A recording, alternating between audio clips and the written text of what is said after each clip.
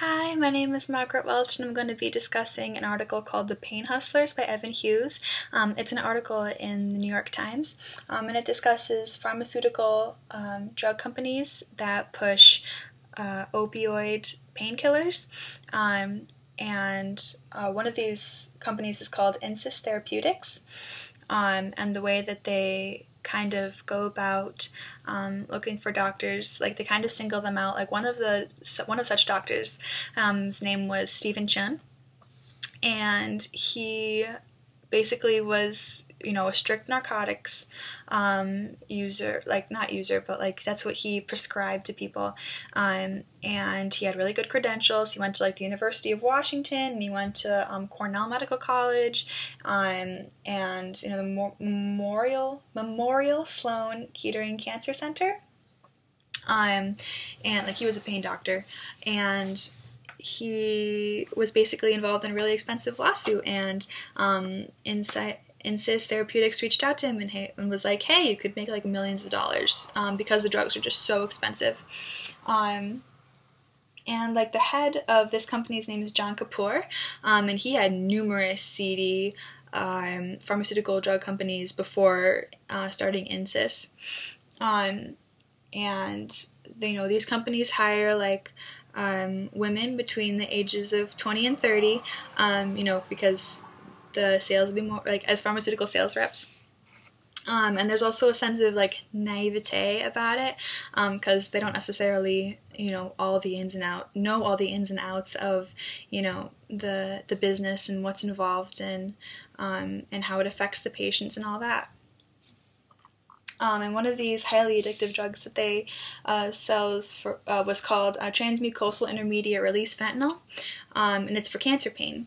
And it's really highly addictive, and it's not very healthy. And there was another account of a veteran from Iraq, actually, who was decorated, who got really addicted on a different off-label drug that this company sold. And it like ruined his life.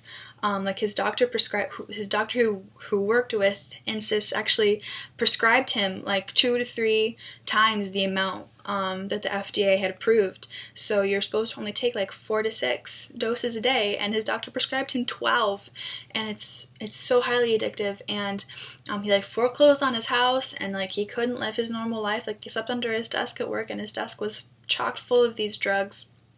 And he had to like be, like during his withdrawal, he had to be like sedated, and it was just really sad, what happened to this, poor man.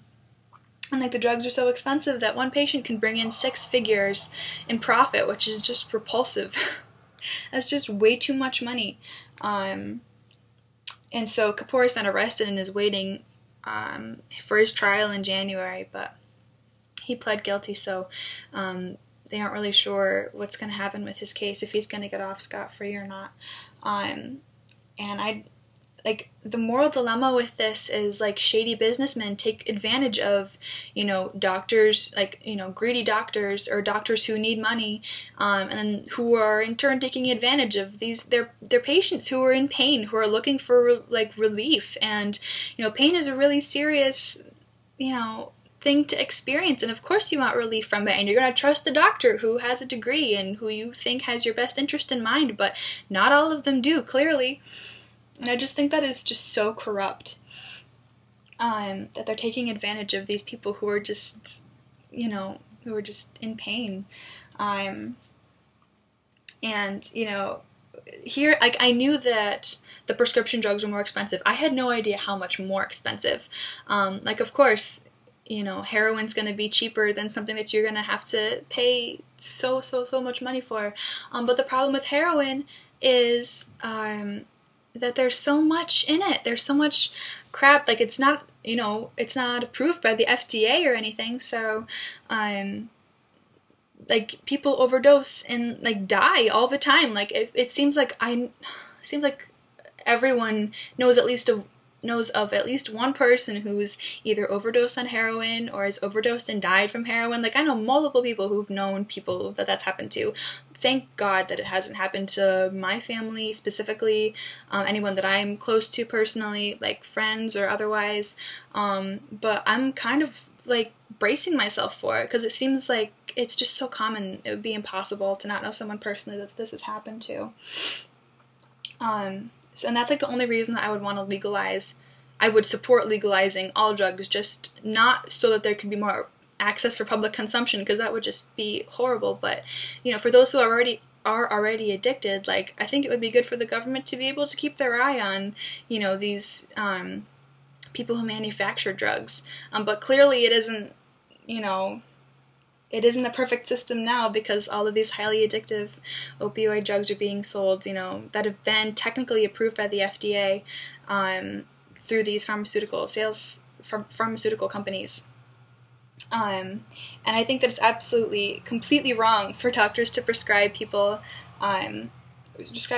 drugs to people who are like desperate for relief, and not obviously, like, you know, the whole reason that they're going to the doctor is for relief, but like for the doctor to take advantage of that is just so repulsive, I think. So that's why I'm so passionate about this topic, and I just wanted to share that article. So thank you for your time. Bye.